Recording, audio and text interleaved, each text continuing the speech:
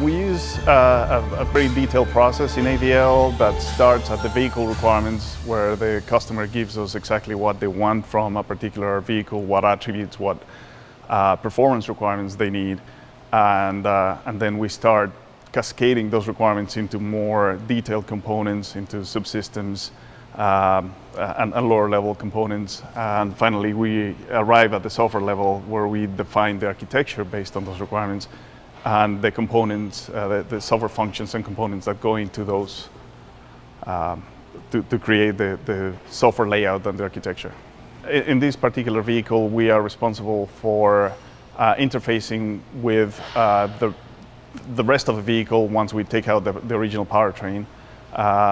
So we integrate our controller into the body CAN network, into the powertrain, the remainder of the powertrain CAN network, and the information network. So we take all the information from those systems and basically perform the functions of the original powertrain controller, where we summarize the information and send it to our customer's controller, since they have the responsibility for the powertrain and transmission.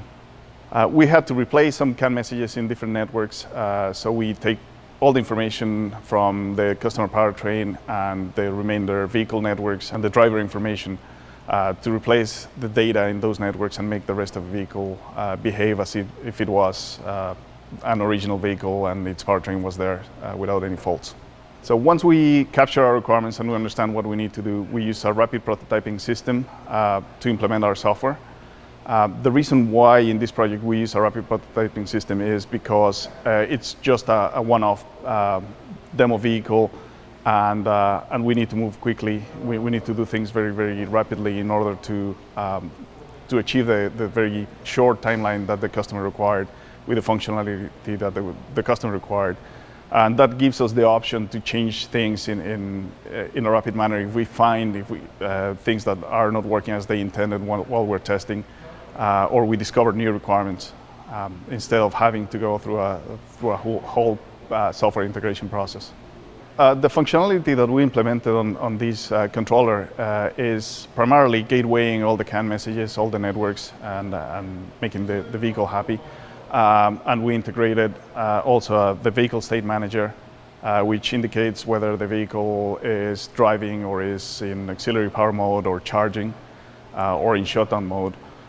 We also implemented the thermal control system, which manages the complex thermal system in this truck.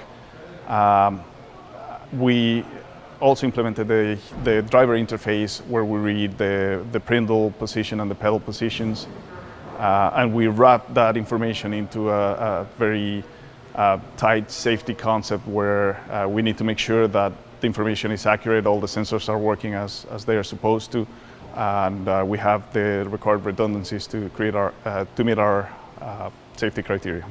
We require the vehicle state manager to be able to coordinate all the different systems in the vehicle at any given time.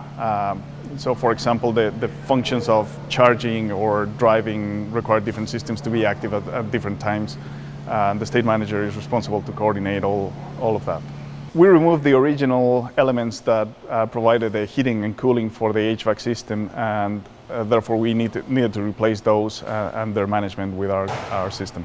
Since we're using an AVL design battery management system, we needed to make sure that it integrates with the onboard charger that we got from our supplier. And therefore we created all that functionality in our controller.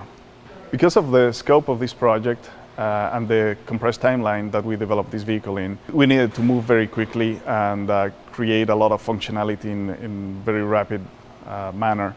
And that combination of a strict controls process with the creativity and thinking outside of the box is what makes projects like this so enjoyable and so much fun to work on.